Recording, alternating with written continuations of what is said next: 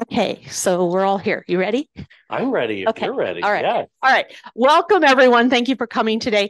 There's a lot of faces in here I don't recognize, so welcome. For those of you who don't know me, I'm Jacina Hazlett. I'm the director of OLLI at WVU, and Elaine Schultes is with us from WVU Retirees, as well as Bev Kerr, your board president or something like that, right? Um, Thank you for coming to this joint Collette presentation this morning. There are flyers on at the back for the trips that we're going to be talking about. Also, when you came in, if you did not sign in, please do so. OLLI is, if for those of you unfamiliar with it, OLLI is, we are kind of part of a national organization, and I have to report numbers every year that includes numbers of non-members that we serve. So if you would please sign in, let me know if you're an OLLI member or not. That way I can make sure I get that correct information to our national oversight. But you're absolutely welcome here. And at this point, I'm going to turn it over to Matthew. Oh, please turn off your cell phones or turn off the ringers on your cell phones. This is the important stuff, right? This is the important stuff. Sometimes I'm guilty of it myself. Actually, so am I. I'm thinking I need to turn mine down. And if you're on Zoom, please keep yourself muted unless you're actually like actively asking a question, just in case your dog barks or the doorbell rings or something like that. So, and how did you want to handle questions? Do you want them to just go ahead and pipe up whenever they have a question, I'm going or to pause after. We have a lot of tours we're covering today because this is a joint partnership with the WVU retirees as well as OLLI? Yeah. OLLI. We're going to be covering 5 different tours that will span all over 2024. So for those of you on Zoom, if you would like to put your questions in the chat box, I will peek over from time to time and see what the questions are. And at the end of each tour that we're going to be covering, I'll pause and we can ask some questions while they're fresh on your mind before we dive into the next tour. Great. Okay. And for those of you in the room, if you have a question, please use a microphone. I'm going to put this one back up here, and there should be another. There's another one right here. Please use the microphone. And Matt, if they don't, if you would repeat the question, that way people on Zoom can hear you. Okay. And people in the room who might have difficulty hearing. Okay. That's a lot of technology nowadays. It's all yours. Well, thank you. I appreciate it. And thank you for having me today, both the West Virginia retirees, WVU retirees, and the WVU OLLI program. My name's Matthew DeRamo, and I've been probably representing Collette for the past almost 16 years. It'll be 16 years January 1st, which I'm really excited about, hitting those milestones with my company. I'm born and raised in Western Pennsylvania. I grew up in Aliquippa, out by the Pittsburgh Airport. I currently reside right by the Pittsburgh Airport in Moon Township. And I cover all of Western and Central Pennsylvania for Collette, and really Morgantown, Wheeling, and Weirton, West Virginia. Then my colleague covers the remainder of West Virginia. I'm a father of 2. I have 2 little boys, Mateo, who is 8, and Rocco, who is 4. We have a little dog, Romeo, who's, I think, 79 right now. So, and my beautiful wife, Ashley, of 10 years. So I'm very excited to be here today. I've never thought in a million years, after graduating school that I'd have an opportunity to, I went to school for labor relations and HR. And before you know it, I got into sales, selling technology, and that was okay at the time. But I'm not really a techie. That's why it's nice to have some help behind me over here to get all this set up. And I found this opportunity, and it's just been a blessing. In those 16 years, I've had an opportunity to travel to over 55 different countries and get an opportunity to explore the world and, have some unique conversations with locals and taste the local cuisine and, see the amazing architecture. And, it really makes the world a little bit smaller, makes you a little bit more sympathetic to, some of the things that are going out there. So I always like the food of the region, that's for sure, and the spirits of the region. For those of you who are unfamiliar with who Collette is, show of hands, anyone here travel with Collette before?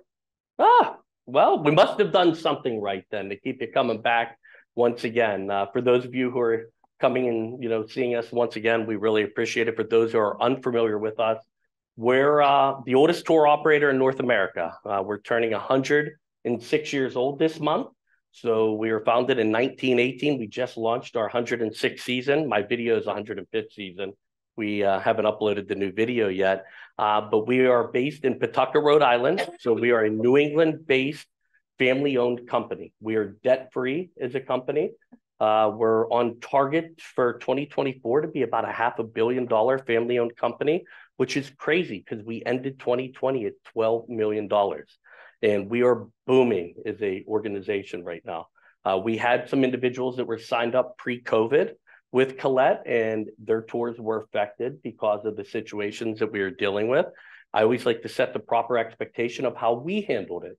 Not every company did the right thing, in our opinion, to the pandemic. But if you were registered on a Collette tour and you had a deposit and final payment, we gave you choices. We gave you a choice to keep your money on the books, which we really wanted as a company.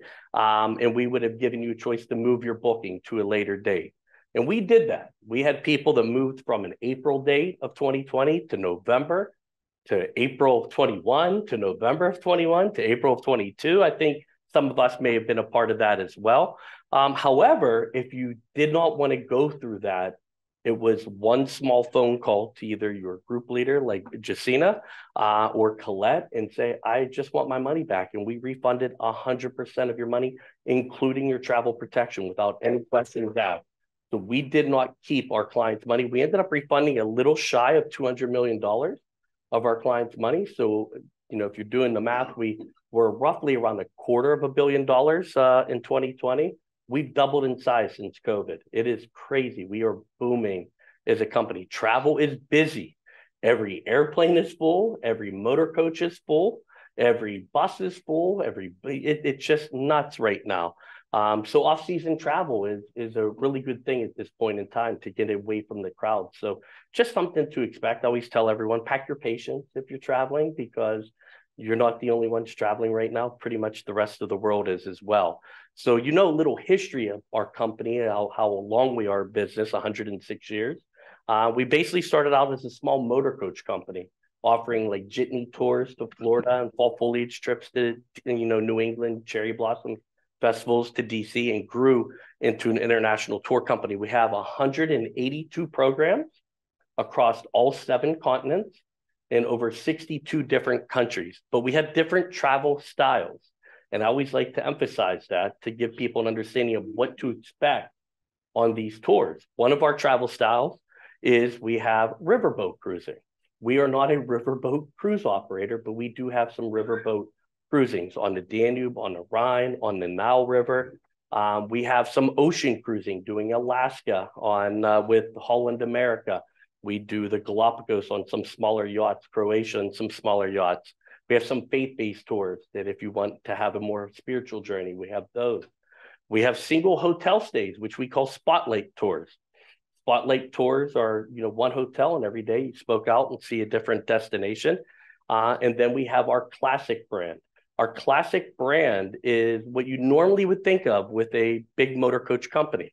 You're going to fly over to your destination, maybe domestically or abroad, and you're going to be traveling on a big luxury motor coach that usually holds somewhere between 52 and 56 passengers. We limit those coaches to 44 travelers. So we don't sell every single seat on a coach. We found when I started here back in 2008, we originally had 54 travelers, and then it went to 52 maximum, then 50, then 48, 46. And now we've limited it 44. That's where we found kind of the right mix of profitability and client satisfaction, because no one wants to be on a bus where every single seat is kind of taken. So we limit it to 44, and we rotate seats daily. All of the tours that we are presenting on today are all of our classic touring style that go up to 44 travelers. We do have some small group explorations, which travel with 16 to 24 travelers. They're a little bit, a little bit of a premium product, and you get to stay in little different unique properties and off the beaten path kind of touring. But all the tours today are what we call our classic style. I'm going to take a break and play a cool little video. This was our 105th season, and we're turning a new page.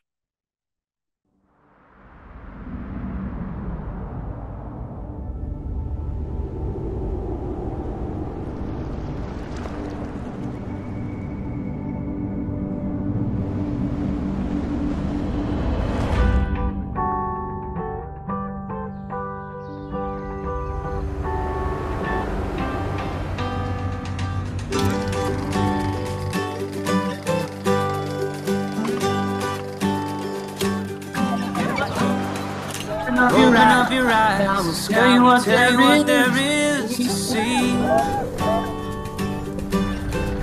Let's wake up in a brand new place. Pick up everything we believe.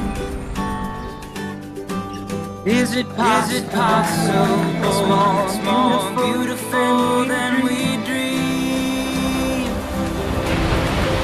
Is it possible? It was alright here. Time in our reach. Let me show you the world. Come away with me. Till you've seen for yourself every mystery. We'll learn every secret, turn every stone, till there's no place we've been to that we can't call home. Let me show you the world.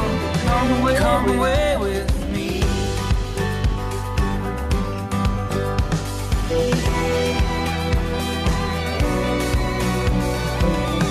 Come away with me.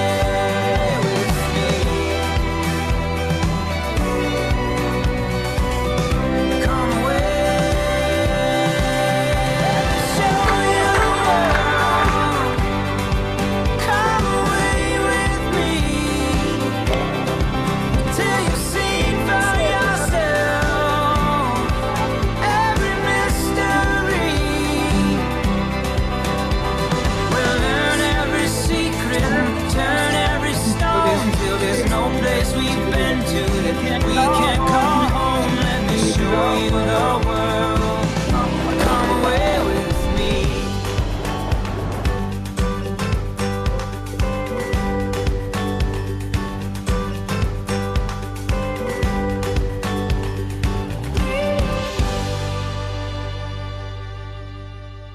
That video about 3 or 4 times a day. So, but it still gets me excited for travel.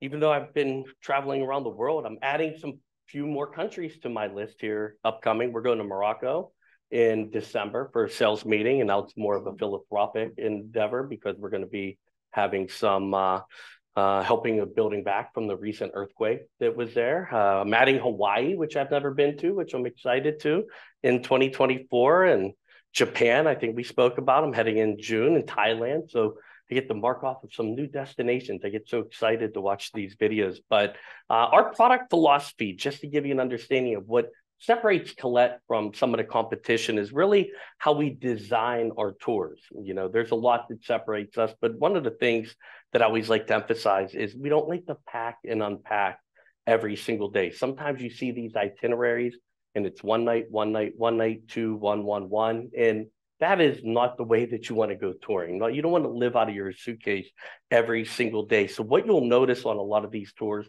are several multiple night stays in your journey. 2 nights, 1, 2. You know, we don't want to have you packing and unpacking. We also like to have a lot included in our tours.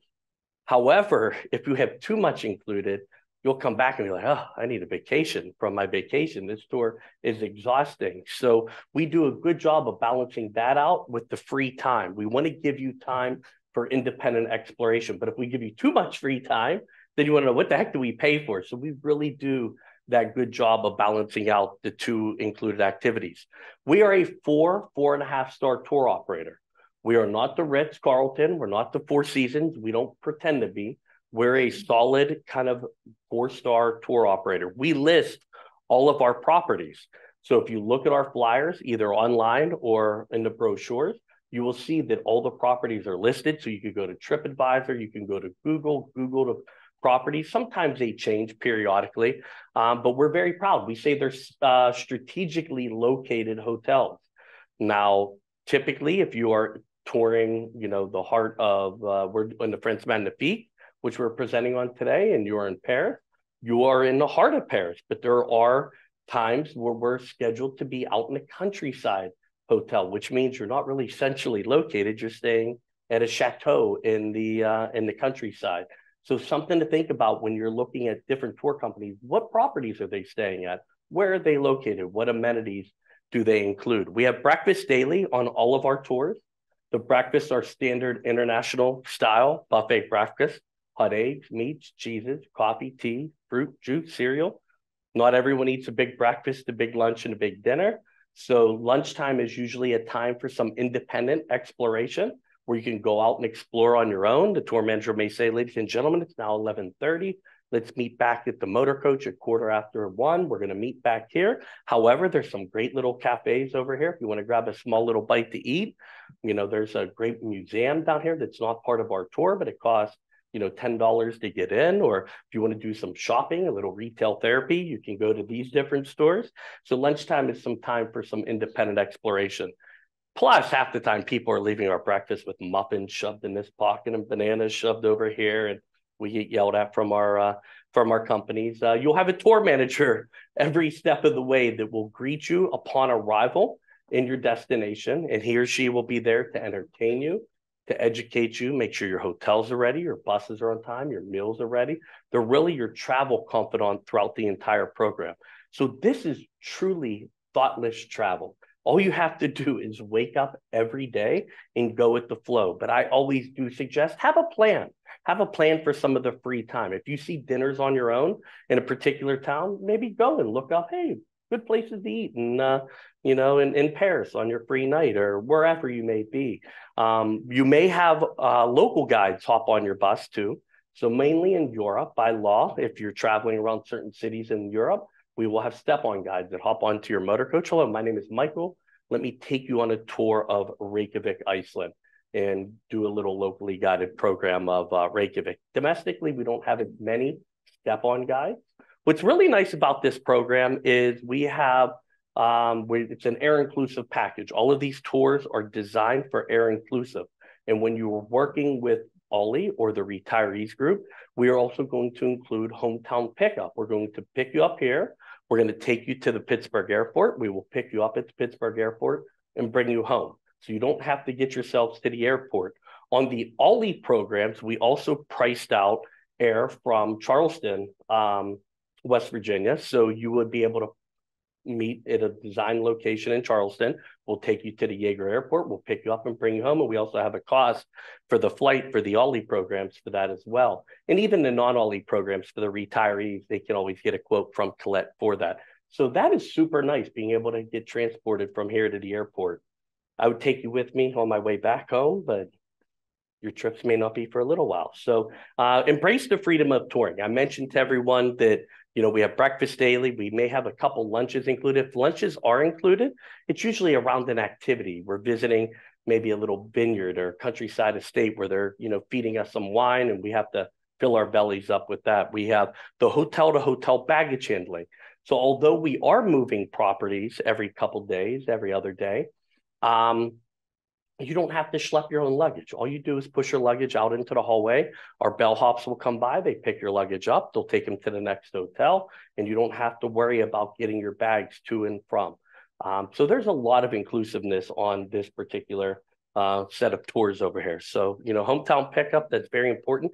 Keep in mind on any of these tours, even though they are group trips, if you want to go in early or stay later, when you're making your reservation, let the OLLI program or the retirees program or Collette know, hey, by the way, I want to go in a day earlier. I want to stay a day later. Even if you choose to do a pre-tour or post-tour, we will still handle the transfers for you. So say we have 15 people going to America's Music City, and you want to go into New Orleans a day or two early, we can quote that out for you, rearrange your airfare, and we would still pick you up at the airport and pick you up here, take you to the airport. And then 2 days later, they will pick up the group and bring them to the airport. So you can really kind of make these trips your own. Before we dive into the first itinerary, I'm going to play a short little video that I just find hysterical because it kind of resonates with something my father once told me. Morning, kids. Mom and Dad here. Having our first cup of coffee here in Florence, Italy. That's right. Your inheritance. Our cup. We drink it one cup at a time, all over the place. We managed to do it from a long ways away this time. In Florence, Italy. We have a little bit of an Here's to you, kids. We love you. Love ya. I came across this couple on TikTok. I sleep in hotel rooms like 100 nights a year, and I have to pass the time sometimes instead of working all the time. And this couple, everything they do with their life, they videotape and just throw it in their kid's face. And reminded me of my dad. My dad told me his last check is going to bounce. I said, make it a small check, please, make it a small check. So the first tour that we're going to start with is going to be traveling April 21st through the 28th of 2024. Perfect time of year to go to these cities. You don't want to go too late in the year, sometimes too early in the year. It's not as comfortable walking around. I think the springtime for New Orleans, Memphis, and Nashville is absolutely perfect. Your itinerary to glance, this is an 8-day tour. It includes 10 meals. You're going to have breakfast daily. You're going to have 1 lunch, and you have 2 dinners included. We do have some travel days in between the 3 cities over here. So our tour will begin with 3 nights in New Orleans, one of my favorite cities in all of North America. Just absolutely love the cuisine in New Orleans. But this tour is immersed with music culture of America. So you're going to spend 3 days in New Orleans. We are then going to transfer up to Memphis. That is about a 5.5, 6-hour day. We're going to stop along the way. We never travel for usually longer than about 2 hours without stopping, using the restroom, stretching out, grabbing some snacks along the way. We're going to spend 2 nights in Memphis, and our hotel in New Orleans is right near Bourbon Street. So you're right on Bourbon Street. We are in Nashville for 2 nights. We're staying at the Opryland Hotel in Nashville, which is also a highlight for a lot of people. So all of these tours start with a flight. So we will meet at the Pittsburgh airport or in Charleston, or if you have friends or family coming from other parts of the country, they can join you on this trip. They would just need to let Collette know where they are flying from, and we will price that out for them. So upon arrival into New Orleans, you're going to step back in time in this beautiful cultural getaway that opens up in New Orleans. It's the jazz capital of the world, which is part of the Music Cities. Another nickname for New Orleans is the Crescent City, referred to as the Mississippi River running right through the town. The city has preserved through many floods over the years. And in the city, you can find a combination of lineages between French, Spanish, Creole, Caribbean, Cajun. That's why they have that Cajun cuisine down in New Orleans. So day number 1, we are going to arrive. We don't really have anything included that day. It's more of a day of travel. Day number 2, we're going to wake up and we're going to start our touring. We're going to give you a choice on tour. This is not an option. These are choices. There's a difference. Options are paid activities where you have to pay out of pocket during your free time if you want to do something. We don't have too many options as a company. A lot of tour operators, it's 50 for this and 100 for this and 150 for that and 70, where you feel like you're being nickel and dimed all the time. We don't have a lot of optional tours on our programs, but what we do have sometimes are what we call choices. We're giving people an opportunity to choose how they want to tour that particular day. And most of the time, our choices have some different activity levels. So for instance, your first choice is a walking tour through the French Quarter, seeing all of the highlights of the French Quarter. Or if you don't feel like being on your legs all day long, you can do a panoramic tour of New Orleans, which means you are going to be on a motor coach, and we will stop for photo opportunities, but mainly it's a bus tour of New Orleans. Regardless of what you choose, we're going to bring everyone together for a wonderful welcome dinner. Like I mentioned before, these tours go up to 44 travelers. The next day, we're heading out to the swamps. We're going to take you on a narrated swamp cruise, maybe get an opportunity to see some of the crocodiles come out from the swamps. But this is really cool. This is part of their culture, you know, that Cajun culture living in the swamps. After the swamp tour, we're going to take you behind the scenes, and we're going to visit Mardi Gras World.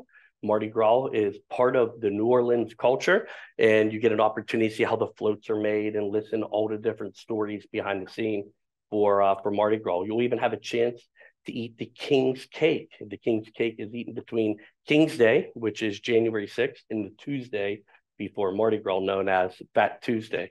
And this is one of the New Orleans staples over here. And it's usually, and sometimes they'll put little, you know, souvenirs in the middle of the cake. So you got to watch what you're eating over here sometimes for good luck. Sometimes it's a coin. Sometimes it's a little plastic figurine. So don't eat it too fast. That's for sure. But later on that day, we're going to meet our fellow travelers and do a little tour around Bourbon Street. So we're going to have a wonderful dinner on our own. Then we're going to meet again. And the reason we're meeting is we're going to have a night out of music at a local jazz club, and we're going to have, you know, some singing, some dancing, listening to some music, and enjoying ourselves. Day number 4, we're packing our bags and we're now leaving New Orleans. We're going to be traveling north to Memphis, which is the birthplace of blues and rock and roll and soul, and where the Mississippi River cuts right through this famous city, and the city boasts savory barbecues, incomparable music, historical roots, musical legends. When we get there, we're staying at the iconic, just steps away from the iconic Graceland. It's actually a Graceland hotel, but it's not part of the property over here. So we are going to give you an option to tour the Graceland Hotel. So if you want to kind of go back and learn a little bit more about Elvis and the Jailhouse Rock, you can walk around Graceland and enjoy a lot of the memorabilia that is in Graceland. However, if you choose, you can also choose to do a civil rights tour around Graceland as well, and you can learn all about the route that Dr. Martin Luther King, marched here in Memphis. So these are choices. You can learn a little bit more about music, learn a little bit more about the civil rights movement. Regardless of what we do, we're going to head out on Beale Street. We're going to have a wonderful lunch, and then we're going to listen to some more music at the House of Blues. We're going to give you an opportunity to make our way to the Memphis Musical History Tour. Now, this is an option. You're going to have free time in Memphis. So if you choose, you can do a little tour of the Memphis Music History Tour. The next day, we're going to be making our way to the music capital of the world, which is Nashville, Tennessee. It's absolutely booming. It's a city that features a dynamic modern food scene, friendly natives, and just move back here for the locals over here. This is where we get to Nashville. We're going to visit the West Delta Heritage Center, and we'll revel in the true Southern experience to celebrate the music, the history, and the beauty of the Tennessee Delta. We're going to take you to the Queen of Rock. We'll listen to a little bit of Tina Turner over here at the Delta Heritage Center. We're going to give you an opportunity to have a performance and a tour of the Rynham Auditorium, the original home of the Grand Ole Opry. We're going to have a performance at the Opryland, which is a really cool place. And then what's nice about that is you just walk back to your room, because we're staying at the Opryland Hotel, which is absolutely gorgeous property. Now, the Opryland Hotel is not in right downtown Broadway in Nashville, so it is a little bit out of the downtown area of Nashville. So if you wanted to make your way to Broadway, a short little Uber ride or taxi ride will take you there in the evening hours. But it is a beautiful, beautiful property. Day number 7, we're going to continue with the music scene. Jazz, you've had, Graceland Hotel, rock and roll. Our Country Music Hall of Fame is where we're going to be visiting here. So while you're there, you can see all of the different platinum and gold albums that are sitting on the wall. We're going to take you to RCA Studio B to kind of get an insider's look at the first recordings of country music. So you can see how this tour is just filled with American heritage and history of the music scene. We will end this tour with a little visit to the Goo Goo Candy Shop, a historic little place outside of Nashville, and get a little candy treat and have a farewell dinner.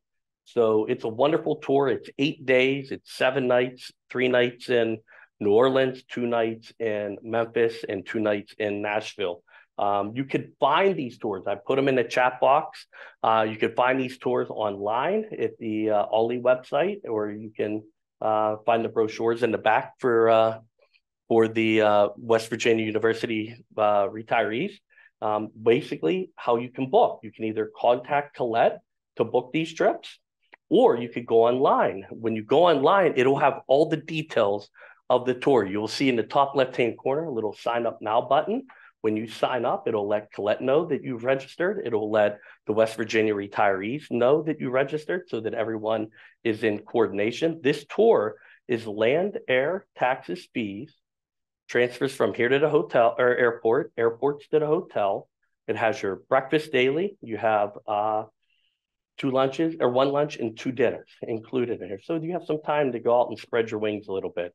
The regular rate of the trip is $35.99 per person double. The single rate is $44.99 per person single, and there's a triple rate of $35.49. If you book before October 21st, you will save $100 off per person, bringing that rate to $34.99 per person double. And regardless of when, after you make your initial deposit, you don't have to make your final payment until 60 days prior to departure. So we won't ask for another penny. You can pay by check, you can pay by credit card. There's no extra fees for paying by credit card, and there are no savings paying by check. You know, we basically put the price out there and accept any form of payment that you have. We do have an optional travel protection, which we'll cover at the end of the complete presentation. But our travel protection is cancel for any reason. It's optional. It's $349 per person, but it's canceled for any reason at any time up until the day prior to departure. And you get 100% of your money back, less the $349, which is the premium for the insurance. So we call it a bad hair day policy. Literally, you have a bad haircut, you get all of your money back, less the cost of the insurance, which is very rare. Most of the time, it has to be for a medical reason, or you have to show documentation and file out reports. It's a phone call. I can't travel, boom, we give you all your money back. If you cancel after,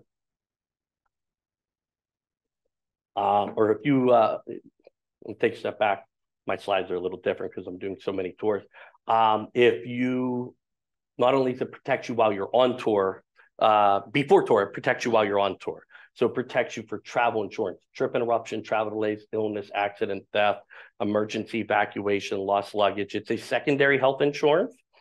So normally when you leave the country, your insurance may not kick in, you know, to cover you domestically. Usually your insurance will cover you wherever you're at throughout the United States, but this helps kind of pick up any extra costs that are associated with anything that may happen to you while you are on tour. And if your deposit for this trip is $698 for the tour, and then it's $349 for the insurance, which is $698, $1,047 to hold your spot on the trip. Now, the next tour we're presenting here today is our Pacific Northwest and California tour. This tour always does well for us historically. Once again, I think it's a great time of year to travel in the Pacific Northwest in that early part of and mid part of June, before all of the busy crowds start coming for the summertime. It's June 16th through the 24th. Very moderate temperatures throughout this entire tour down the coastline. This tour is 8 days. It's 11 meals. You have 7 breakfasts, 2 lunches, and 2 dinners. So this tour starts out in Seattle, Washington for a one-night stay. If you're looking at this tour, I highly recommend doing our Seattle pre-tour extension, which adds an extra day into Seattle. You get a kind of a hop-on, hop-off pass. You get a train pass. There's entries into the Chihuly Glass Factory, the Space Needle. So there's a lot to do in Seattle. We're basically using it as a gateway because it's easier to fly into for the coverage into the Pacific Northwest. But we're going to do one night in Seattle. From there, we're traveling southbound. Now, think of how these tours are designed. We could easily start this tour off in San Francisco and go north. We like going south. And the reason why is we're on the Pacific Coast Highway and we're traveling south. We're closer to the coastline. So you get those prettier views of the coastline. For many people, it's the first time they've seen the Pacific Ocean. So from Seattle, we're going to then make our way down through Oregon. We're going to do 2 nights in Portland, Oregon. We're going to visit the Mount St. Helens Visitor Center, the Columbia River Gorge, Mammoth Falls, which is absolutely gorgeous. We're going to spend 1 night in the North Bend area of Oregon. Then we're going to head down into Eureka, California, which is really well known for their their old logging industry, and then end in San Francisco, California. So day number 1, once again, is just a day of travel. It's going to be about a 5-hour flight to get you from Pittsburgh to Seattle. When you arrive into Seattle, you're going to your tour is going to begin with an overnight stay. Seattle's dubbed the Emerald City, and it's known for its lush green surroundings. It's also situated right off the west coast of Washington State. This evening, we're going to get together for a wonderful welcome dinner to bring that group together for the very first time and dive into a lot of Seattle culture and heritage through the cuisine at Seattle. A lot of seafood, a lot of fish. But keep in mind, our dinners for all of the tours are not eat off a full menu. They're more of a select menu. You'll have a choice of a beef, a chicken, a vegetarian, a seafood option. If you have any allergies like gluten or vegetarian, or I guess vegetarian is not an allergy, gluten or peanut, or if you have any dietary restrictions such as, vegetarian or vegan, we can make those accommodations for you. So let us know ahead of time so we can better be prepared for you.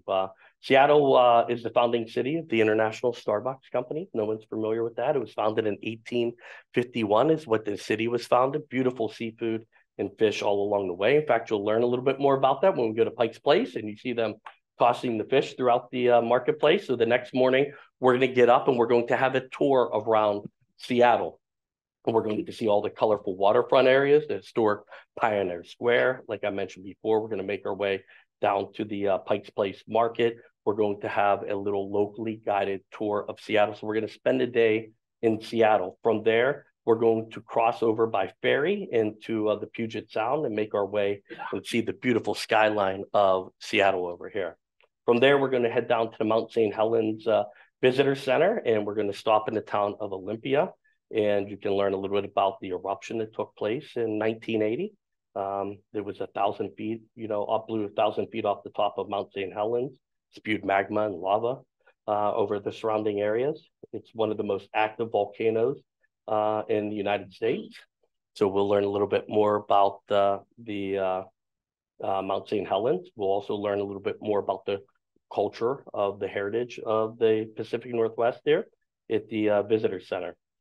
You get these beautiful views when we're traveling through Oregon. It's Mount Hood. So hopefully you have days like this where you see the crest of Mount Hood. So next day, day number 3, we're going to drive along Mount Hood and see the lush Columbia River Gorge, taking that unforgettable view of Mount Hood and the Cascade Mountains. My colleagues, our vice president lives here in Portland, just absolutely gorgeous area. We're going to visit the Monmouth Falls, which is just spectacular scenery with these beautiful waterfalls that are about 600 feet high that are coming down. It's absolutely gorgeous. The Columbia River Gorge is 80 miles, and it funnels the Columbia River all the way to the Pacific Northwest or Pacific Ocean. We're in wine region, this whole area. So once we get this far, we're now in wine regions from this part out. So we want to take you to a local vineyard and get a chance to learn a little bit about why that western breeze off the Pacific Ocean and the climate kind of produces some of the best wine in the world. So we're going to take you to a little vineyard, do a little wine tasting, walk you through a beautiful lavender field. And, anytime we give people wine, people are happy. That's usually the case.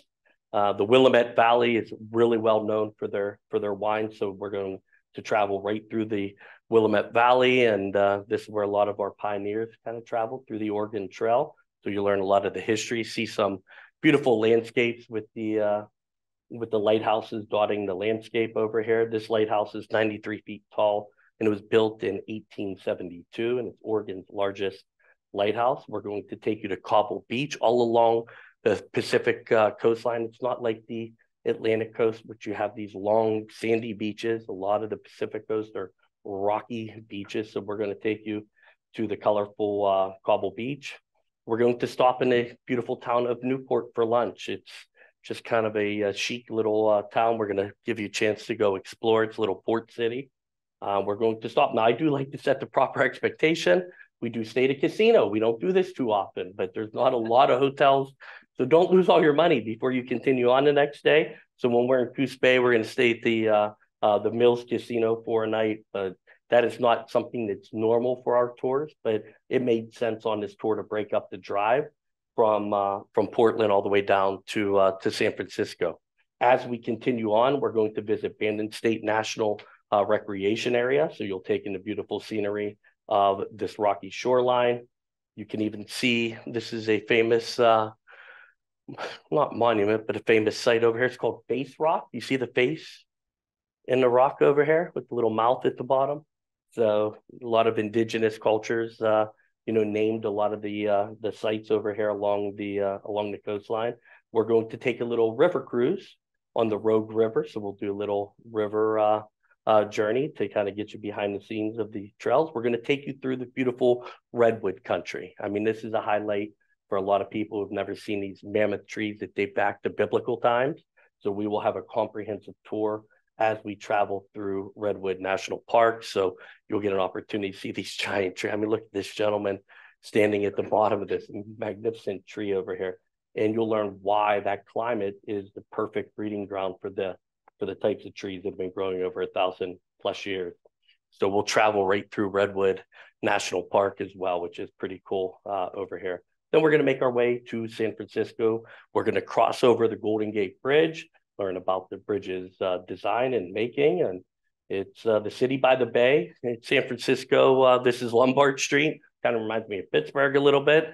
It's one of the world's steepest kind of, traverse streets over here. Imagine going to work every day, kind of traversing that and be white knuckling my wheel every day. So we're going to go out to Pier 39.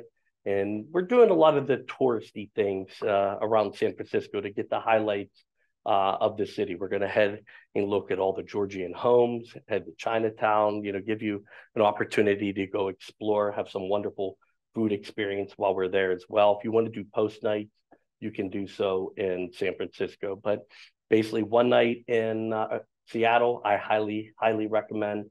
A second night in Seattle, 2 nights in Portland, 1 night in North Bend, 1 night in Eureka, and then 2 nights in San Fran. We ask you to join us on this trip. Once again, we have that Seattle 1 night, 2-day pre-tour extension where, like I mentioned before, we give you kind of a pass to go out and traverse it independently, visit the Chihuly Glass Factory, the Space Needle. That's a choice for you. You can find these tours online on the group webpage. They also should be at the bottom of your flyer if we happen to have flyers for it. As you can see, the sign up now button is right above the OLLI logo over here. The price of this trip is land, air, taxes, and fees, transfers, and all the pricing that I'm giving you is from Pittsburgh. For those of you who may be wanting to travel out of Charleston, sometimes there's a little bit of an upcharge. It's not as big of an airport as the Pittsburgh airport. And the Pittsburgh airport's not very big either, but nevertheless, there's a little bit higher cost traveling out of Charleston. This tour is land, air, taxes, and fees at $40.99 for a double, $49.99 for a single, and $40.69 for a triple. If you book before December 16th, you will save $100 off per person, which brings the trip down to $39.99 double, $48.99 single, and $39.69 for a triple. If you book before December 16th, the insurance is exactly the same, $349. The deposit is the same, $698 plus your $349 insurance to guarantee your spot on this trip. Another very popular tour for our company is the Canadian Maritimes. Once again, great time of year to travel. We're picking not quite the peak season. We're trying to get into a little bit of the shoulder seasons because peak season in the Maritimes is that dead of summer, that late June, early July, early August. So we're trying to get out towards the end of the season. At the same time, we don't want to put you there in the fall season where it could be windy and chilly. So the Maritimes Coastal Wonder, this tour is August 25th through September 4th. And we are going to be covering Nova Scotia. We're going to be doing New Brunswick and Prince Edward Island and St. John's. So this is just absolutely a wonderful itinerary. It is busy, or it looks busy. But once again, you can see that we have multiple night stays in all the destinations that we're traveling. We have 3 nights at the front end of our tour in Halifax, Nova Scotia. We're then going to be spending 2 nights in Baddock in the northern part of Nova Scotia. We're then going to be doing 2 nights in Prince Edward Island. And as you can see, there's little dots. Those are ferry rides. So we're traveling by ferry to get from province to province. And then we're going to be making our way to St. John's for a 2-night stay. And then on the way back in Halifax, just a 1-night stay, because this is a round trip Halifax.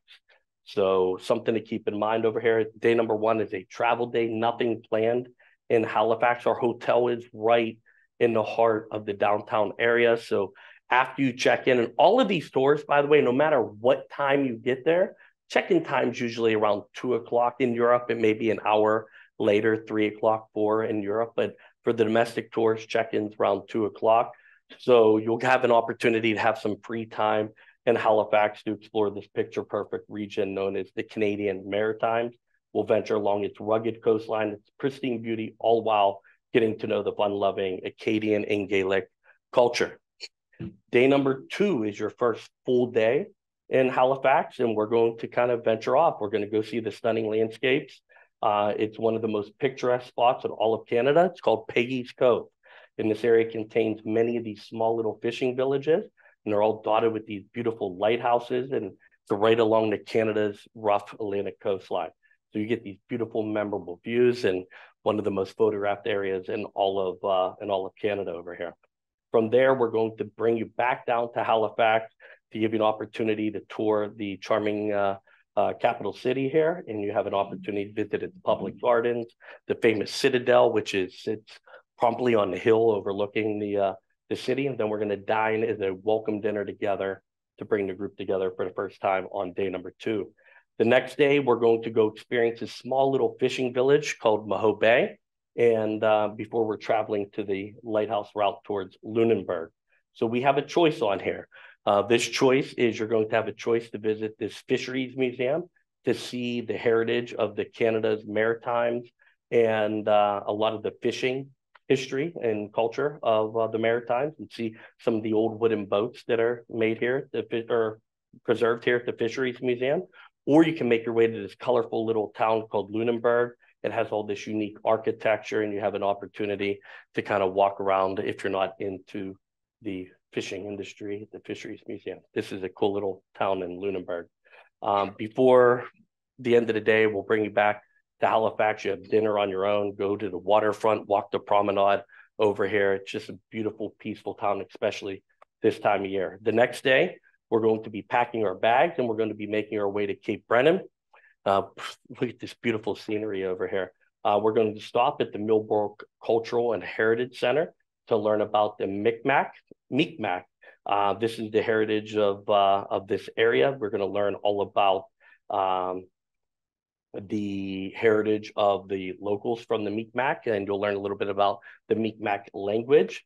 This is dating back, centuries ago. So from there, we're going to be making our way over the Casno Causeway and making our way to Cape Breton for a 2-night stay while we're here. While we're there, we're going to be learning a little bit about the Gaelic language of the area and learn about kilt making while we're here. So that is pretty cool to see the garments made.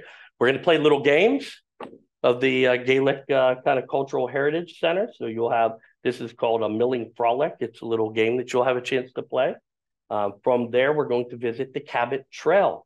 Cabot Trail is on the northeastern part of the Maritimes over here. So we're going to set off and explore the Cabot Trail, and you'll fall in love with the rugged landscape and the terrain with these beautiful, spectacular views of the Atlantic coast. And we're going to stop at this cool little St. Peter's Church in Collette, which is dating back to 1893, and it overlooks this beautiful harbor. We're going to have a picnic in the park. So we do have a lunch included on this day. We're going to head to the Cape Breton Highlands Park, and we're going to have a picnic in the national park before we make our way to one of these other fishing communities in Neal's Harbor. So this whole area is nothing but these small little fishing towns. So we're then going on day number 6. We're packing our bags, and we're going to be making our way a little bit via ferry to Prince Edward Island. We're going to stop at the Alexander Graham Bell Museum. Alexander Graham Bell is credited with the invention of the first telephone in 1876.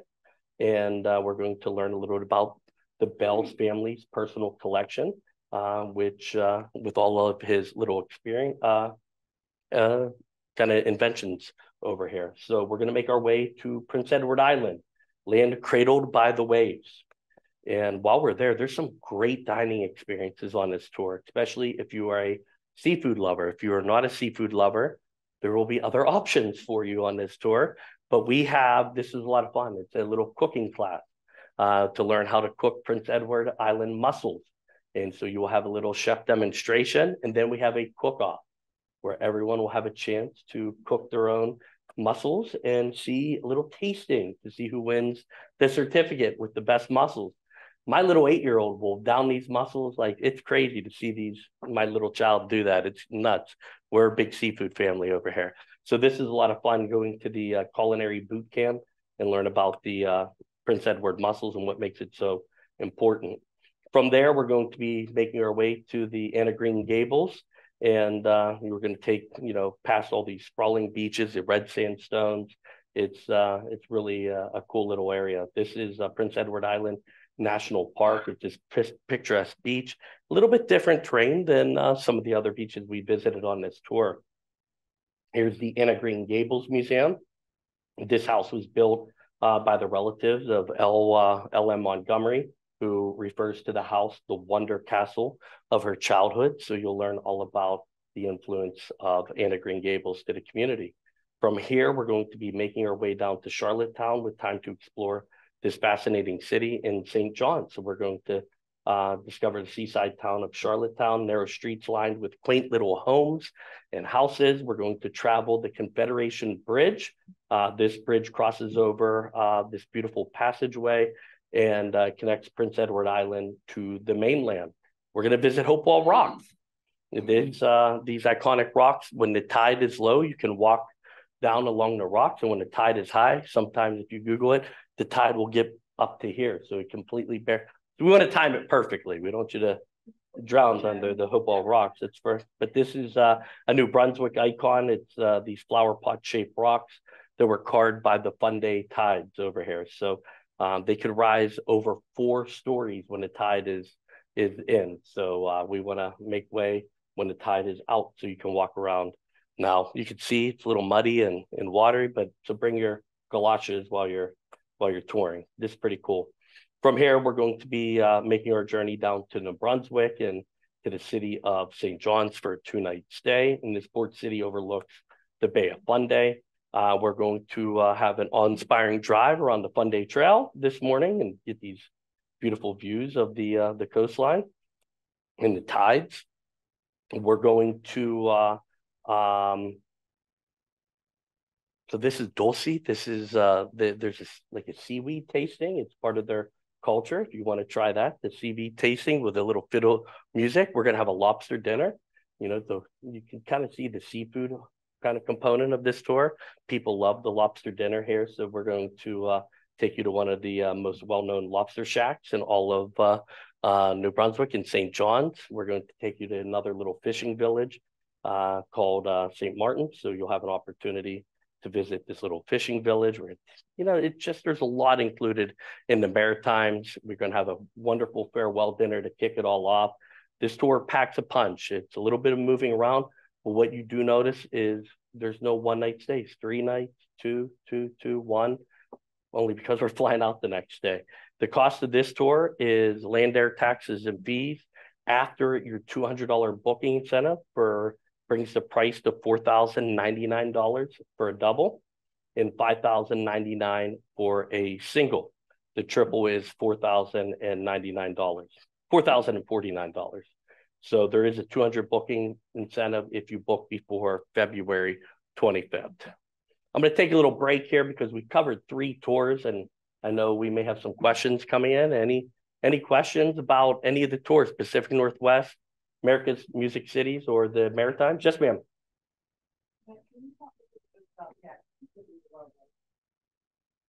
Yes, so it's a great question. Most of our domestic tours are falling in at a 2. And what that is, it's a scale of 2 out of 5. So domestic tours, we're asking our clients that you need to be able to be on your feet for about an hour at a time to an hour and a half at a time, being able to traverse different kind of pathways. We're domestic, so we have to abide by for the America's Music Cities in the Pacific Northwest. Different places have ADA regulations because we're in the US for that. But if there's things that you can't do, then just let the tour manager know. You know what? I'm going to take it easy. When you guys come back, where are we meeting at? But you need to be mobile. Walkers, wheelchairs, they're not available for this tour. You have to be able to get onto the bus. You have to be able to get yourself through the airport. Now, that being said, if you have a little knee issues or hip issues, which happen, later on in life a little bit, if you want a little assistance at the airport, I say by all means, take a little bit of the activity off your body. Plus, you usually can make your flights on time a little better when you have some assistance at the airport.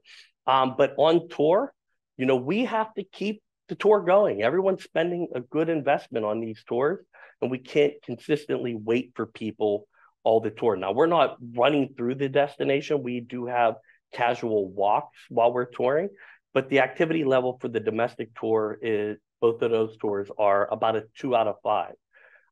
The Atlantic coast, you could see the different terrain, even though they, it is Canada and they have more modern, accessibility areas, but you head down to Hopewell Rocks, you're on the Bay of Fundy, you're getting out into the seaside areas, you're going from ferries to land.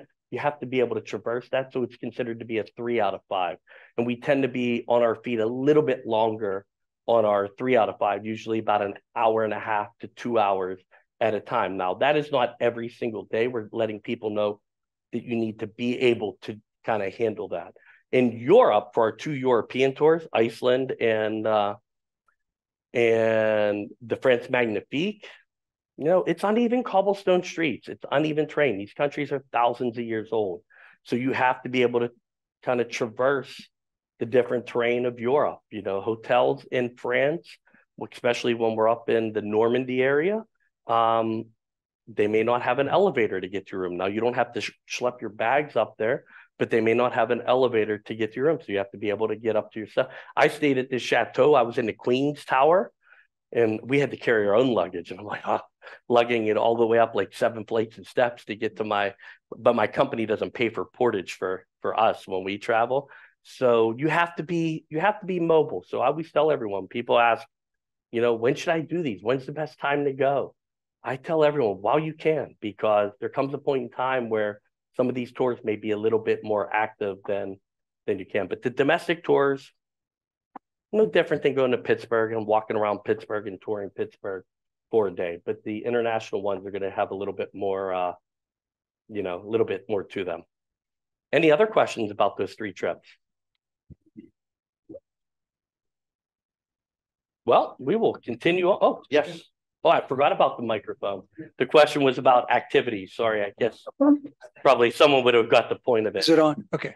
I just wanted to know if you took the early trip to Seattle, would you still have the transportation to Pittsburgh Airport? You would, yes, okay. Correct. And would there be a connector flight, or is that, do we know if it's going to be? So we don't know if that's the case yet. So we do have, I'm from Pittsburgh. I'm in the travel business. This is things that I do know.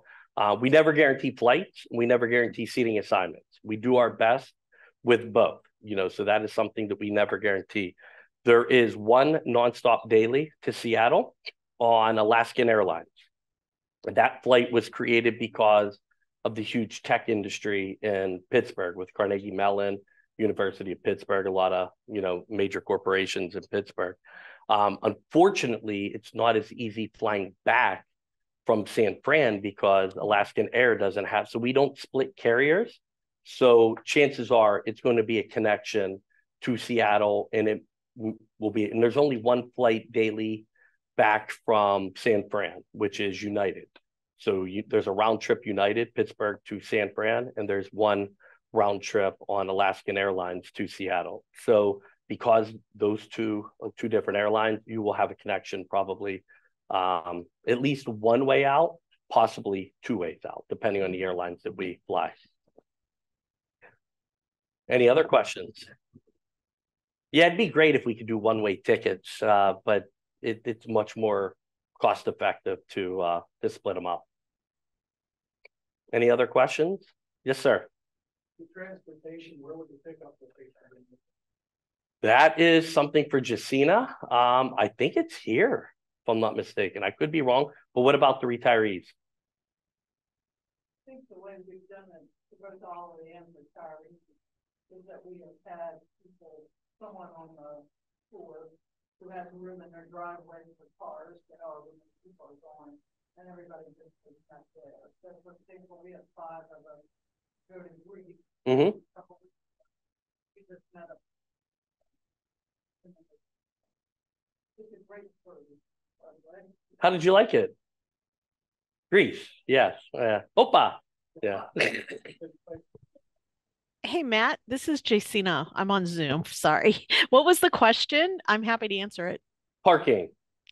For hometown pickup. Parking for hometown pickup. I didn't hear what Elaine said, but I can tell you what I do is I work with the group, and usually it's at somebody's home. Somebody offers their home and park in their parking lot. Yeah. Does car detailing come with that? That you would have to ask the people who choose to park there. All righty. So hopefully that helps you out. Yeah, Greece is spectacular.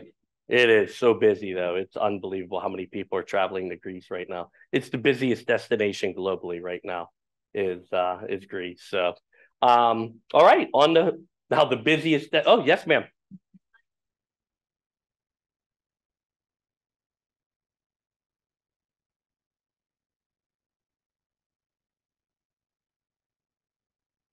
You're from Nova Scotia? Oh, no kidding. Yeah. So it is a gorgeous, they got hit pretty hard with a,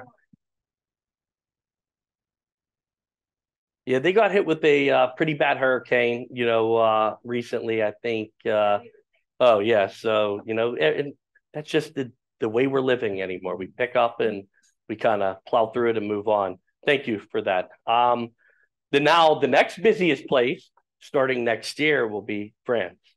France it's unbelievable. If I'm so glad we have space. I feel like I'm talking to God behind me. I feel like we have so happy we have space on this program because we're like completely out of group space for all of our France tours for next year. We have the Olympics going on in France. We have the 80th anniversary of D-Day that is in 2024. This is not an anniversary tour because we have an anniversary tour that is pretty much all sold out for next year, which we're, doing London and then crossing over the English Channel like they did, on June 6th and 44. But this tour, I like it a little better than our Memorials of World War because it's encompassing more of France. So this is our France Magnifique. I just did this tour in November and absolutely loved it. I've been to France several times. It's October 3rd through the 14th. Once again, we're getting into that little off season, but I would expect this to be busy still in October. It's 12 days, 10 nights, and includes 16 meals, 10 breakfasts, 1 lunch, and 5 dinners. If you want to go in a little bit early, we can, do so. If you want to stay a little bit later, we can do that as well. The early part, I don't think is as necessary because we're not staying in Paris at the beginning of the trip. We're staying in Versailles, which is a little outside of Paris to start this program. And then at the end of the tour, post nights are fantastic for this program in Paris. You can continue on your program and have some free time. You could spend an entire week in Paris and not even scratch the surface of its offerings over here. So as you see, multiple night stays across the board. We're going to be doing 2 nights in Versailles. We're then going to be making our way up to the Normandy region and staying in the town of Caen. From there, we're going to be making our way to Saint-Malo and then down into the Loire Valley, staying in this beautiful chateau, and then 2 nights in Paris. So once again, this is a level 3, and I will just read the level 3 to everyone to give them a better understanding. A level 3 means you're an on-the-go traveler. You don't want to miss a thing. So walking or standing for longer periods of time, such as 1 or 2 hours, is not a big deal. You can navigate hills, uneven ground, climb into various modes of transportation, such as tuk-tuks, cable cars, heading down the underground stairs, like for the subways, Zodiacs, etc. You can possibly anticipate changes in elevation. Not so much on this trip. You can expect some longer days balanced with some free time to recharge out. So it's something to keep in mind. The most unique sightseeing on this location, especially in historic areas such as Le Mans Saint-Michel, Saint-Malo, villages of Chillon and Ambrose, on your comfort. Yeah, so this is normal Europe. There's nothing crazy about this other than we may tour via the metro, which means you have to get down the metro stairs and then hop on, because motor coaches in Paris are the pits. They really are. There's times you'll look on the map and it'll be like, oh, it's a mile away. If it's me, I'm just walking, and on a bus, that mile could take you an hour. And I mean, it's crazy to see how the traffic is around Paris. So we start this tour with round trip flights to Paris. There are no nonstops to Paris anymore out of Pittsburgh. Some people think that Delta flights still exist. We only have a nonstop to the UK right now internationally, and it's not daily, but we used to have a round trip nonstop to Paris. So day number 1 is your overnight flight. Day number 2, we're going to arrive in Paris. Someone will be waiting for you after you go through customs and immigration, and we will transfer you from Paris to Versailles. Your tour begins at the Royal Borough of Versailles. We're going to celebrate the beginning of your voyage with a savory French dinner in the culinary rich town of Versailles. Versailles is opulent. I mean, it is just in your face. We're going to start our next day, day number 3 of the tour. Day number 1, overnight flight. Day number 2, arrival, welcome dinner. Day number 3, we're going to explore the iconic palace of King Louis XIV. It's a UNESCO World Heritage Site. This tour will include both a tour of the palace as well as the palace grounds and beautiful gardens of Versailles. So you'll have some time to explore independently of these beautiful formal gardens and the spectacular Baroque fountains all over the place. Day number 4, we're going to be waking up and we're going to be making our way to Normandy. En route to Normandy, we're getting a little bit more. So you can send us off to the Master Gardeners of West Virginia while you're at it too, because we're going to visit the beautiful gardens of Monet at Giverny. So these are Monet's gardens. This is where Monet spent a good part of his life. So you will have an opportunity to visit Monet's gardens. We're going to stroll through these colorful living works of art. From there, we're going to be making our way up to Caen for a 2-night stay. While we're in the Normandy region, we're then going to visit the Omaha Beach that morning. So we're going to take our way out. We're going to visit the site of the largest invasion in the history of the world, the Battle of Normandy in World War II. This is the D-Day landing site, originally called Operation Overlord, and it involved over 150,000 Allied troops, and it is believed that nearly 4 million landmines were placed in the Normandy by the Nazis, which is just unbelievable. We're going to head out on the beaches of Normandy. We're going to visit the American Cemetery and Visitor Center, which is a truly humbling. I've been to Paris a little less than a dozen times. My first time to Normandy was in, not Paris, I've been to France about a dozen times, but I never made it up north. I always did Paris South. And I finally had a chance to go to Normandy, and it is just a humbling experience. It really is. So we're going to give you some time to walk around the American Cemetery. There's a wonderful museum there to go stroll around. It's pretty crazy. There's nearly 10,000 soldiers are buried here. So we'll give you some free time. There's a great museum in Caen where we'll take you to learn a little bit more about the Battle of Normandy over here. So we'll walk through Pont-au-Hoc. This is a Ranger Memorial, and this is where the 2nd Ranger Battalion scaled 100-foot cliffs to go and try to seize the fortified entry positions here of the Nazis. So this overlooks Omaha Beach, which is just incredible. From there, we're going to be making our way to Saint-Marie-Anglaise, and this is where the Airborne Museum is. This is really interesting because you head in here and you'll see the decoys. Like there's little parachutes with just miniature like dolls attached to the parachutes, and they just sent out thousands of these like on one part of the village, so that the Nazis would go and try to think all the parachuters were coming on here while they were parachuting. So you'll see the blow up jeeps and the blow up balloon tanks that were just literally pumped up with air, that were just fake, that they were all decoys, and they would land in a field and they would reposition all their troops. A lot of that is right here. It's absolutely amazing. We'll head down to learn a little bit about Mulberry Harbor, the harbor that was built out in the Atlantic Ocean to be able to transport, all of our armaments and supplies, which is cool. And the harbors are still there today. And you could go walk around the harbors. Once again, you're going to walk on sandy beaches. But these 2 days are very memorable. We're going to make our way, as I mentioned, at Caen Peace Memorial Museum. You could spend an entire day in this museum reading everything. It is a guided tour. We have these little headsets. They're called whispers. You put little earpieces in your ear, a little radio around your neck, and the tour manager will just speak to you. And if you don't want to hear them anymore, you just pull them out and do your own reading. So I have about an hour in me to listen, and then it just becomes like Charlie Brown, you know, wah wah wah wah. It's just with my attention span over here. But some people are captivated, you know, by it. I like to sit and read a lot of the stories that are there. It's just humbling. This is a lot of fun.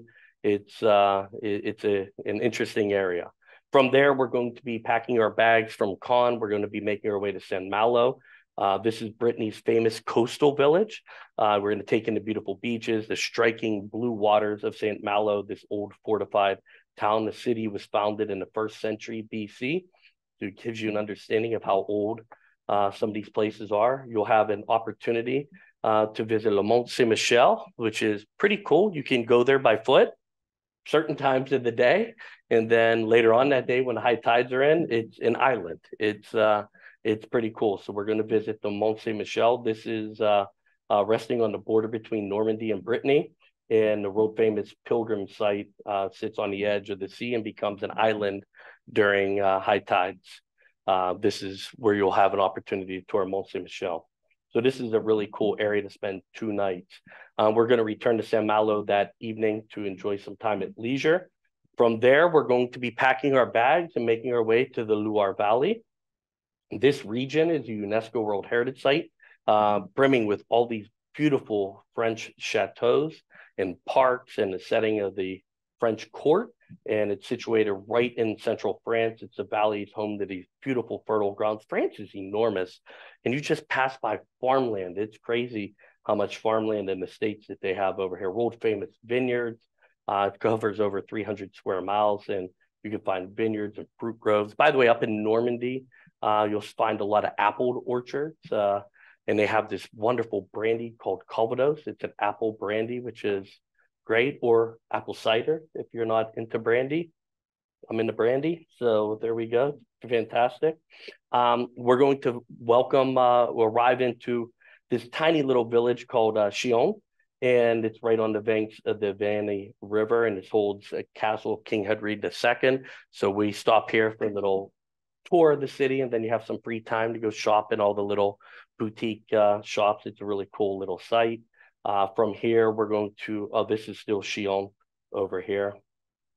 We're going to make our way out to a local marketplace. We're going to, you know, it's always nice to stop at the local markets. I always find the heartbeats of the towns and the communities and the countries are right in kind of like our strip district here in Pittsburgh. You know, you walk through and see all the little taste of the region.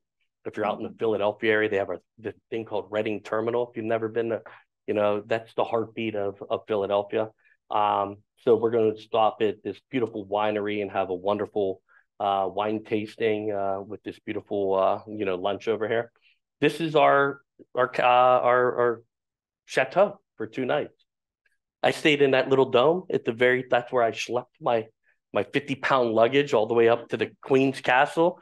And I checked in and she's like, "Ooh, you're in the Queen's room." I said, "Well, this is fantastic." I was like, "Is there a private elevator to get me here?" So that was not the case, but this is a wonderful chateau. No elevators in this building, but you don't have to schlep your luggage. But this is gorgeous. This is where we had our black tie affair for our awards banquet, which was absolutely gorgeous. So we will have a complete kind of access to the grounds over here. It's a wonderful experience, especially when you're in France. So you'll have, you know, wonderful dining experience here. Now, our chateau is nice, but it's not as nice as Chateau de Chenonceau, which we will be visiting later on the next day, on day number 9. So we'll be touring this beautiful chateau, which is surrounded by a moat, which is pretty cool. So this is a wonderful experience. This would have been a nice stay, that is for sure. But it initially started as a mill, but was rebuilt into a castle, and half of the castle was expanded over a bridge sitting directly over top of this little river over here. So it's just wonderful. And the time of year you're going, you will see all of this flora out as well. So it's a really cool chateau, Chenonceau. From there, we're going to be making our way to this picturesque town called Amboise, and we're going to have some free time to explore. We had a wonderful lunch here. We actually found there's a little wine cellar, so we went and had little wine tastings. They just kept pouring and pouring and pouring. But then we're like, let's get some food. Then we went to a little cafe while we're here, and then that is before making our route back to the City of Lights, Paris, just a spectacular city, the French capital, and just beautiful. We're going to have a scenic cruise on the Seine River. So this is a wonderful dinner cruise right on the Seine. So you'll pass by all the iconic sites. This is just a cruise on the Seine River. My apologies. Which you get a chance to pass through all the iconic sites. This evening is an evening at leisure. If you're interested, there's an optional tour, the Pierre de Latin. It's a cabaret. Quite a bit of nudity. I will let everyone know on this. I see people signing up already, but it is, I do want to set the proper expectation for people. It's part of the Parisian culture. It's a very interesting show. It's fun. You're talking to your friends and fellow travelers, and then before you know it, there's naked people all around you. So just something to, honestly, I can't believe we offer it. We were all sitting there like, oh, what is going on in here? But it did make for good conversation later on that evening, that is for sure. But our clients liked it. It's a lot of fun. It's part of their culture. So, that's why we offer it as an option, because we brought everyone there. I just had a big church group, and she's like, can you build that in? I'm like, I don't think that's a good idea. That went. And she's like, no, we're fine. I'm like, I still think you should keep it as an option. I said, I don't want to be responsible for people, never showing up for church again. So later on the next day, it's really your choice. You could take in the amazing sights of Paris on a panoramic city tour with a local guide, see the Arch de Triomphe, see the Champs-Élysées, Notre Dame Cathedral, which is in the process of getting, rebuilt. Or you could step into the shoes of a local and navigate Paris on the metro. That's what I mean. We're either doing it kind of on foot through the metro or the panoramic tour. If you are mobile, choose the metro. I promise you won't, be disappointed, because you can get from one part of Paris to the next very easily, instead of spending your day on the motor coach. So that evening that afternoon, you're going to have a free day. And then that evening, we're going to get together for a wonderful dinner at the Eiffel Tower. So that we use some tours. We do a Seine River dinner. It's hard to keep them all straight. Some tours we eat at the base of the Eiffel Tower in a bistro, but this tour we dine in the Eiffel Tower, and we try to plan it around sunset. And it is a spectacular dinner. It really is, but it requires a little nicer attire for this. I mean, keep in mind, all of our tours are very casual dress, so we don't require anything, but this dinner is super nice. So if you're interested in traveling on this tour, you do need a passport. You also have to apply for a visa. In Europe in 2024, there is a visa that you will need to apply for. It's called the ETIAS. It's honestly, you're not from Pennsylvania, but we've had this real ID thing that we've been trying to deliver, which makes our driver's license able to fly. It's been going on for like 5 years, where it just keeps getting delayed. This ETIAS visa has been delayed and delayed and delayed, and now it's finally taking place. So there's a region of Europe called the Schengen region countries, which kind of gives people free reign to travel from one country to the next. Starting in 2024, any American traveling to a Schengen country, Italy, France, Iceland, Spain, Portugal, Greece, all these European countries, you're going to have a visa to travel there.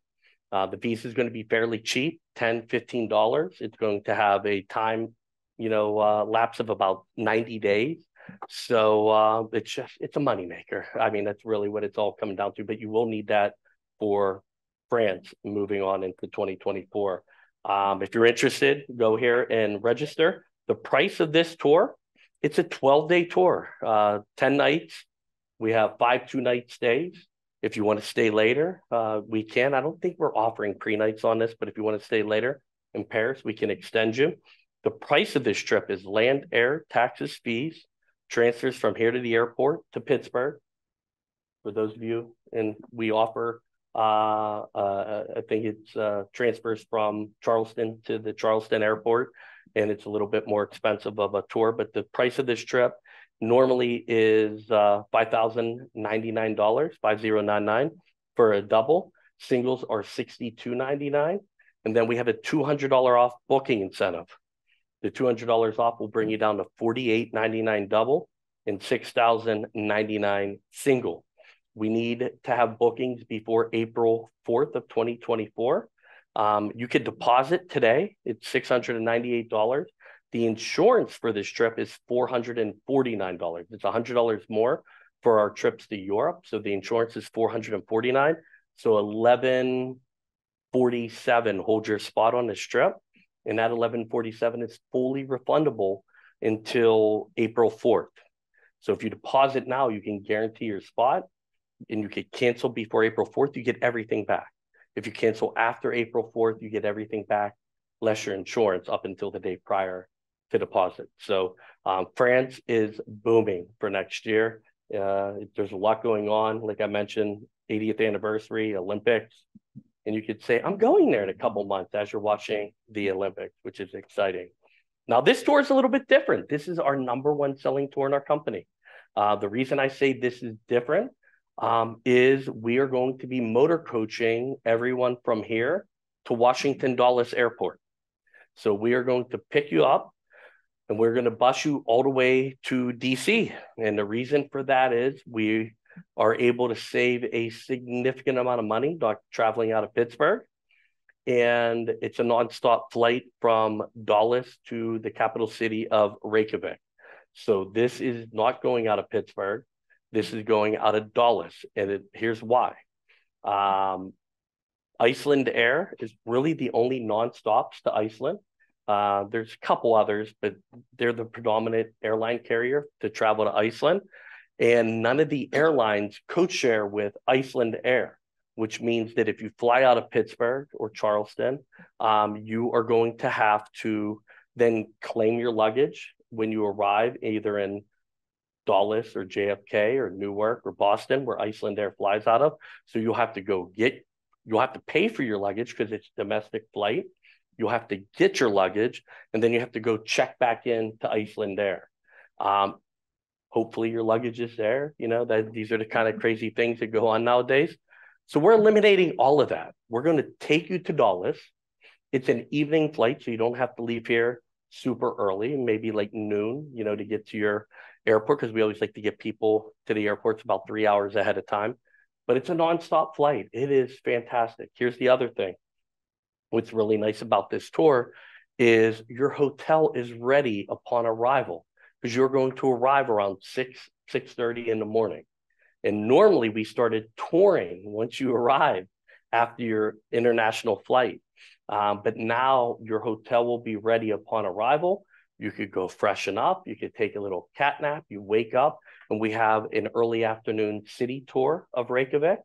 And then we get together for a welcome dinner. So it's a nice, relaxing. Now, if you want to go in early, you can. We will still provide transportation from here to Dulles. However, your hotel won't be ready upon arrival if you do a pre-night. It's part of our standard tour package for that hotel to be ready. So the Northern Lights, I send more people on this tour than almost any other tour in the company. We operated 1 or 2 times a day from October 1st all the way through the end of March. So we literally have a departure going every day of the week, sometimes 2 a day, from October all the way to the end of March. It is a booming area for Collette. We were one of the first companies to start touring Iceland many years ago, and we were able to really secure some great partnerships. Why do you go to Iceland? Especially in the wintertime. This is why you go to Iceland in the wintertime, to see the Aurora Borealis. It is more prevalent October through March. That is why we call this tour the Iceland's Magical Northern Lights, and that's why we offer it during that time of year. When are the Northern Lights most prevalent? They are most prevalent towards the winter solstice. So the closer you get to December and January, they're the most prevalent. We are leaving in November. November is a very good month for us for Iceland. We have a lot of success there. but it is Mother Nature. We don't control Mother Nature. You go to Alaska, you hope to see Mount McKinley. Do you see it? Sometimes you do, sometimes you don't. It is unpredictable. What we try to do is put a wonderful tour together, highlighting this wonderful country, and the Northern Lights are a cherry on top of a wonderful tour. So we hope to give you an opportunity to see the Northern Lights. That's why we're doing it this time of year.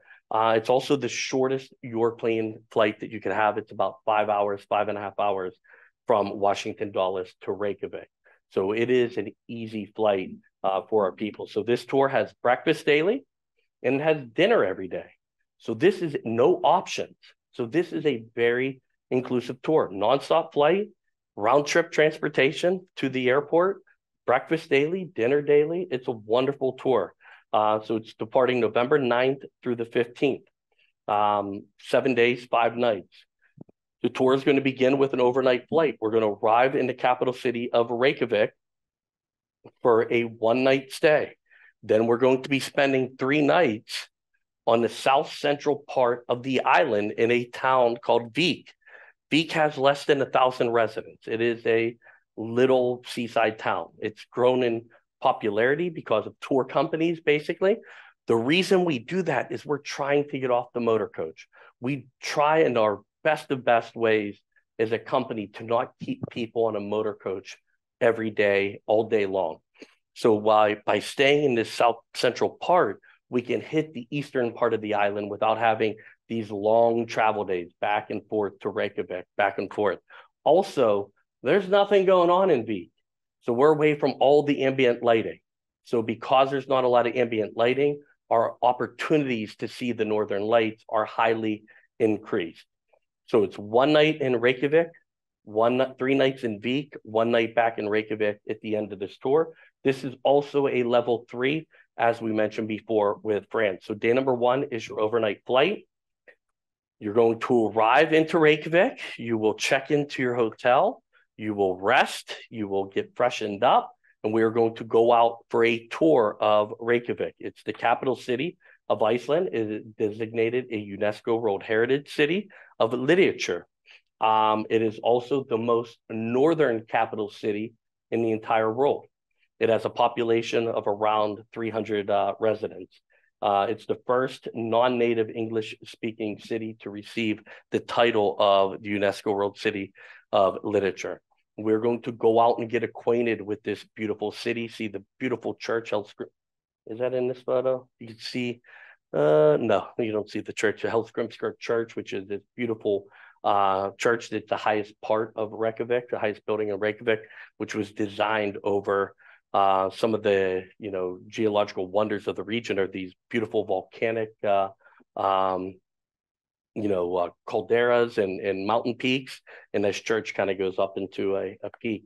It's the land of fire and ice. There's a lot of geothermal activity. They're completely self-sufficient with energy, a lot of renewable between wind and solar, as well as hydropower. In fact, they overproduce the renewable energies and sell it back to Europe, but it is a small country, so they're not consuming a lot of renewables. But this parliament building was dating back to 1796. There's rich Viking heritage in this area as well. So we're going to have a comprehensive tour around Reykjavik, learn all about the region. We're going to get together for a welcome dinner in Reykjavik. After we get together for a welcome dinner, we're going to board a ship and do a harbor cruise at night. We're going on this cruise to get away from Reykjavik, so we're getting away from that ambient lighting of the city with hopes to see the wonderful Aurora Borealis. By the way, there are times where you cannot see this with the naked eye, but if you take a photo, it'll appear in your photo. So it's very strange how the Northern Lights will appear. So if you have those SLR cameras, they will come in handy if you have a tripod, because it has to keep the lens open. I used my iPhone and had a little stand for my iPhone, and it worked great. So there's apps that'll, configure your camera to take wonderful pictures of the Northern Lights. The next day, we're packing our bags and we're going to travel the incredible Golden Circle, which is a route that encompasses many of the island's most renowned natural wonders. This is Iceland. You need to be prepared. It's like going to a West Virginia game in November. We're going to have similar kind of climates over here. You're looking at temperatures in the, mid 30s, low 40s is a high. But we're going to be out and about. And if you ask someone what the weather will be like in Iceland, they'll always tell you, wait 5 minutes and I'll let you know, because it does change. They don't get the abundance of snow, although these photos have some snow photos, but there's a lot of waterfall visits that we have here. And some of these you have an opportunity. You may not be able to see it from back here, but these are all steps all the way out here. You don't have to do that. That's like a level 5. This is a level 3. You can enjoy the waterfall back here. But if you want to hike behind the falls, you can do that as well. So something to keep in mind, you can make this tour your own a little bit here. So we're going to kind of traverse this wonderful golden circle. We're going to visit Geyser and admire the hot springs of Stroker Geyser. By the way, geyser is the only word in the English language, Icelandic language, that translates to English. So this is kind of like our Old Faithful right here. It shoots up 90 feet to 150 feet, and you could time it every 6 to 10 minutes. So this is a kind of a natural wonder over here. We're going to visit Gullfoss Waterfalls, a stunning 100-foot double cascading falls. Gullfoss means golden falls. And if it's sunny while you're visiting here, many times you'll see these beautiful rainbows overlooking Gullfoss Waterfalls. We're going to visit Thingvellir National Park. Thingvellir National Park is the nation's most historic area, and it's a UNESCO protected World Heritage Site. And here, Icelanders gathered in 930 AD to establish the world's first parliament. So right here in Thingvellir National Park is where they gathered to create the first parliament. Right here in Thingvellir National Park, this is a cool area because this is where North America meets Europe. So this is where the two tectonic plates of the continents meet. And there are people that travel to Iceland to scuba dive so that they could touch North America and Europe at the same time. Not part of our trips. So just keep that in mind, not part of our trips. From there, you'll have an opportunity to visit the Lava Expedition Center. This kind of gives you the story of how people lived in Iceland with this crazy volcanic activity that's going on. The most recent big volcanic that erupted was Eyjafjallajökull, which was in April of 2011. And I only remember that because I had people traveling on our Holland Tulip River cruise in April to go see the windmills and Keukenhof Gardens and all the tulips. And I remember getting a call from my group leader that was just, oh my goodness, because this volcano shut down air traffic for almost a week over the Atlantic Ocean. And they're like, what are we going to do? And I'm like, well, you have insurance. I do. And I'm like, we're going to be here for a week. I said, well, you don't have to pay for it. Enjoy your week stay in Amsterdam, So, it's kind of crazy. But Iceland built themselves up from the bootstraps from this crazy volcanic eruption. Also, Iceland really was completely devastated with the financial collapse of 2009. I mean, the country was in shambles. And they prosecuted all their bankers. They all went to jail for all this fraudulent activity that they were doing with mortgages and different things.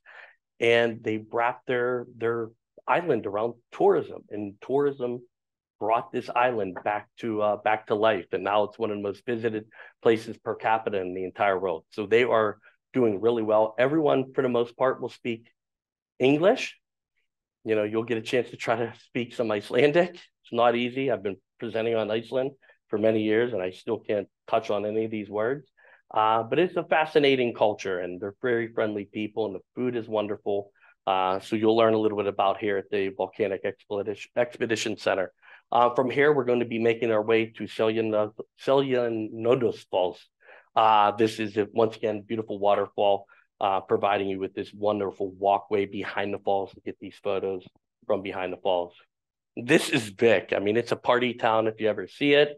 It's 1,000 people. Our hotel here, we always pride ourselves in getting people out into local restaurants for dining, but we will be dining at the hotel for 3 nights. It's a big buffet. You can't possibly eat the same thing twice, in those 3 nights. There's a lot of different options, but it's really the only game in town while we're here in Beach. So from there, we're going to be making our way to Rheinsnefjera. This is the black sand beach, the black sand volcanic beach over here. The people sometimes think of Iceland with the puffin birds, which is their national bird. They are not around in the wintertime. So there will be some marine life, there will be some bird life, but the puffins are not around. This is the fulmar, the black guillemot bird over here. We'll give you a chance to see dry hole leaf, this natural archway into the harbor over here, which is about 120 feet above the waterway. We're going to visit Skogar Museum. Skogar Museum is really a museum that will talk about what life is like in Iceland in more primitive times. You can see the thatched roofs keep the buildings warm in the winter, cool in the summer. You'll have different, museums to walk into to see primitive tools and ways they cooked, and it's kind of interesting to see what life was like in Iceland in more primitive times. We'll visit Skogas Falls. It's one of Iceland's largest waterfalls. It has a width of about 82 feet and it drops over 200 feet. This is why we go to Iceland. We're going to make our way to a local glacier, Iceland's fourth largest glacier. If you'd see the word, trust me, you don't want to pronounce it. But every night after dinner, we are going to give you an opportunity to go out and see the Northern Lights. So the tour manager may say, hey, I looked at the weather report. A lot of this is based on clear, dry skies. And the tour manager will say, I looked at the weather report, where we're at now. But if we drive 40 minutes north, we may be able to see the Northern Lights a little bit more visible. If you want to come with us, you're more than welcome to come with, and we're going to go out and search for the Northern Lights. And this is what we hope to see, the beautiful, dazzling aurora borealis. I remember when I was there, we were waiting, for the Northern Lights, and all of a sudden I'm looking on this app and they're all over Michigan. I'm like, I came all the way to Iceland and hell in Michigan? Are you kidding me? So each night we're going to go out and try for the Northern Lights. On day number 5, we're going to wake up, pack our bags. We're making our way back to Vik day number 5, we're still in Vik. We're going to make our way to the eastern part of the island, and we're going to be visiting Skatfell National Park. It's the largest national park in all of Europe. And we're going to marvel at this beautiful alpine kind of scenery, those alpine vistas. We're going to make our way to Jökulárlón Lagoon. This lagoon is a glacier lagoon, so you'll just see floating icebergs all around the lagoon. Sometimes people will pull them in and chip little ice cubes out of them and bring them back to their hotel in Vik and pour a little whiskey over a glass of iceberg ice over here. But it is gorgeous. This is one of the funnest parts of this entire trip, is heading out to Jökulárlón Lagoon. Maybe get to see some marine life while we're at it. Hopefully get to see some of the Northern Lights while we're there. We're going to be making our way back to Vik. We're going to stop at the Reykjanes Peninsula. This is known for its kind of rugged coast, lava fields, numerous hot springs. The most famous of the hot springs is the Blue Lagoon. So we'll have a chance to go soak those achy bones in the Blue Lagoon before we make our way back. So you have to go in, you shower because you want to get off the impurities. And if you did your hair, the oils that are in your hair. So you go and shower, and then you go in the Blue Lagoon.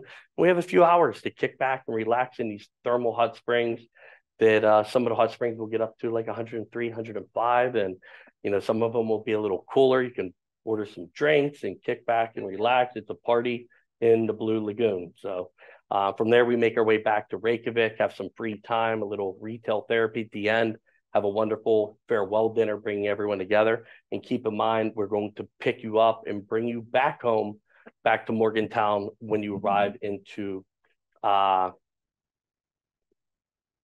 Dallas. So this tour, once again, you can go on. It's hosted by the OLLI program. You can get the links above. It's a great rate. So it's land, air, taxes, and fees.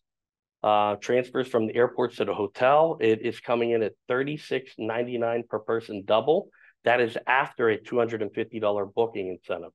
The regular rate of the trip is $39.49, but after your booking incentive, it's $36.99 double, $42.99 single, and $36.49 for triple. You need to book this before May 10th. I think we have 24 seats for this one, if I'm not mistaken, but it's great because you know you're going to have that nonstop flight. So this includes your hometown pickup. Any of these tours, if you're interested in going in early or staying later, please, let the OLLI or Collette know, or the retirees know, and we'll get you a quote for that. And we will also honor that hometown pickup. If you're interested in business class air, we can try to accommodate that request as well. If you want to, have there's no real extension on any of these tours, like post-tour extensions, but the pre-nights and post-nights are there. There's very few options on any of these tours. As we mentioned before, the insurance is canceled for any reason at any time up until the day prior to departure, and you get a full cash refund back. While you're on tour, it protects you for trip interruption, travel delays, illness, accident, theft, emergency evacuation. The domestic insurance is $349 per person, and the international is $449 per person, and it's due at the time of deposit. This is confusing. It just came out. I'm still learning it. It just came out in September. We have a new passport club. To try to get through this one with memory over here. So we have two levels of our passport club. One is an adventurer and one is an explorer. An explorer is someone who has completed 3 or more Collette tours. So if you are an explorer, you get an added benefit for being a past client of ours that has completed quite a few trips with Collette. That added benefit is a $100 credit to go towards any optional tours, any pre-nights, post-nights, business class air, premium economy air, and it's per person. That has nothing to do with our adventure club. Our adventure is someone who has never traveled or who's only completed 1 tour with Collette, but hasn't got to the explorer level. Now, if you are a past traveler of Collette and you've just come home from Greece, and you do another trip with Collette within 12 months, you would then earn 5% off of the cost of what your previous tour cost. So for instance, what's your name, ma'am? Bev. So Bev decides to go to Iceland. Well, not a good example.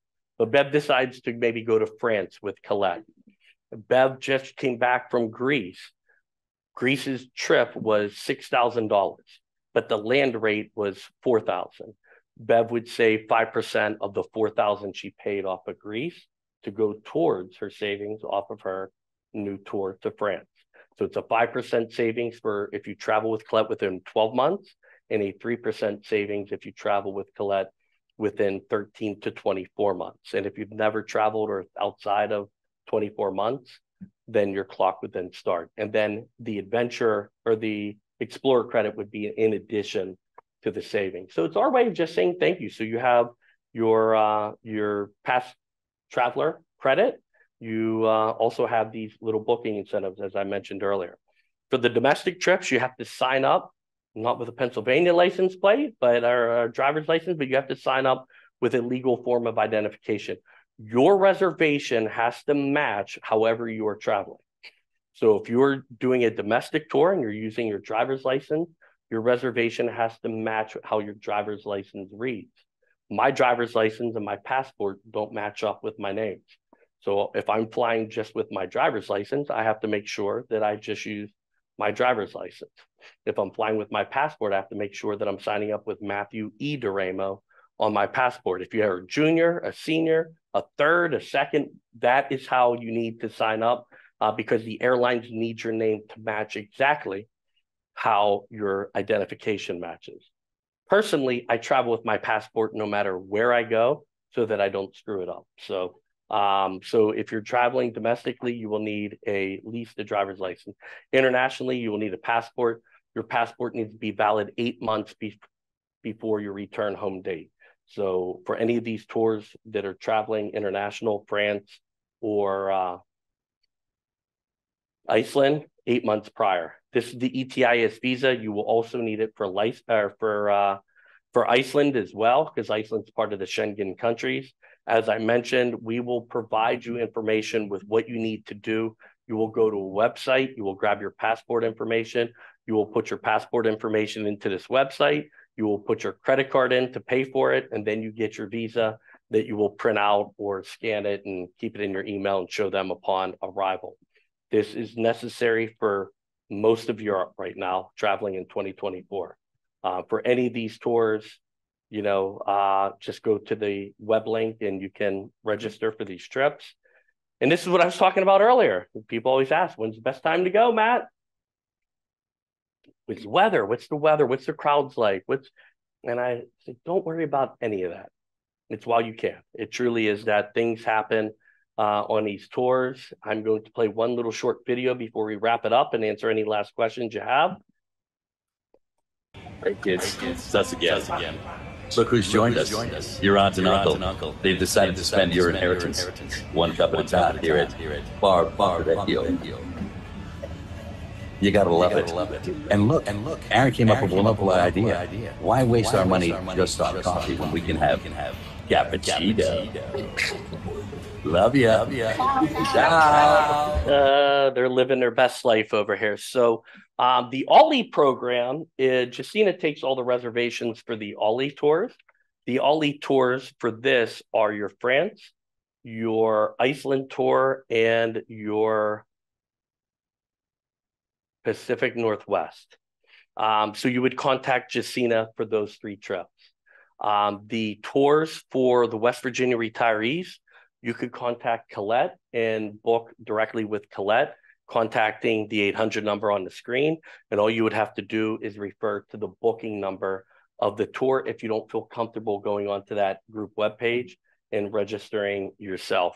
With that being said, any questions out here? I know we've kept you. We've had a lot of tours. Usually we only present one tour. We had a whole tour series for 2024, but any questions for any of these trips? Speak now, forever hold your peace. Well, Justina, thank you very much for having me. West Virginia OLLI or retirees, thank you for another wonderful opportunity to work with you guys. And if you have any personal questions about anything else, I will be up here just kind of packing everything up. So come on up and ask away. But we'd love to have you as clients and get out there and travel while you can. Thank you very much.